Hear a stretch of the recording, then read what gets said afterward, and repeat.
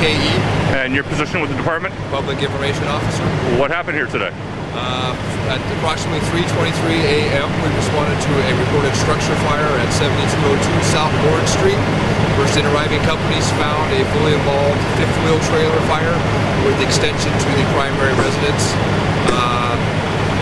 Search and rescue revealed one deceased person at the scene, and we transported an additional patient to a local area hospital. The fire is suspicious in nature, so we can't disclose any other information at this time, and it is being investigated by the Tacoma Police Department and our Tacoma Fire investigators. Do you know the condition of the person that was transported to the hospital? I do, but patient privacy laws prohibit me from disclosing that at this time. I understand. Was the person that was deceased, were they found in the house or in the trailer?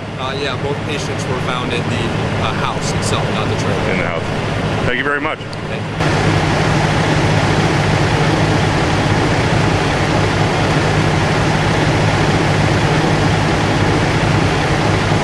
The fire department responded to a fire here at this residence behind us. Found a fifth wheel trailer fully engulfed, and the fire spread to the house. During the course of fighting the fire, they found a couple of people inside. One is deceased. The other has been taken to the local hospital for treatment. So right now we're here to investigate the fire itself, and because of the death, look into that and see what's going on. Is there anything about the cause of the fire right now that makes you think it might be something more than just an accident? I don't know. That's going to have to be up to the fire department investigators. See if they can get started. Obviously, to have you here, though, they must believe there's something suspicious in nature.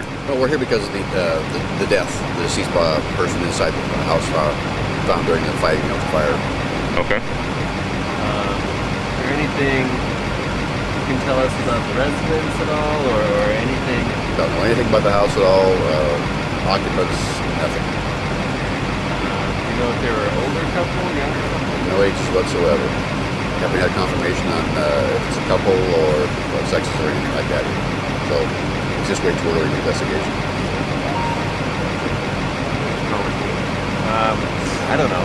I have nothing else. There's not a whole lot right now at this time.